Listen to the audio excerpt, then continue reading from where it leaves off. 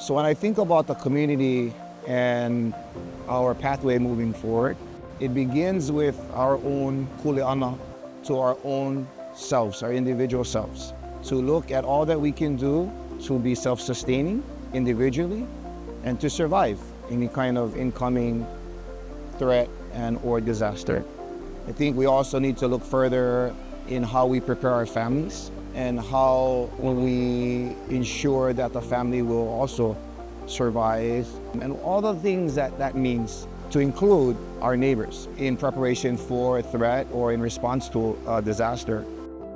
And then thirdly, how do we share resources within our communities to build a resilience that can overcome any disaster?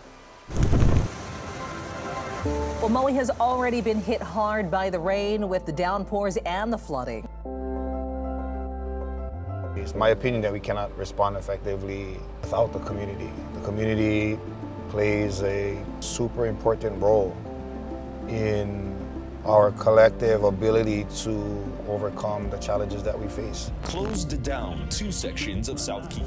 There's a vision of response that looks like an integrated, collective mobilization of all people towards a disaster. What that also looks like is being able to coordinate with various communities in that collective response, just moves the community quickly to help. So I'm optimistic about the future of the agency. We resolve, we take action.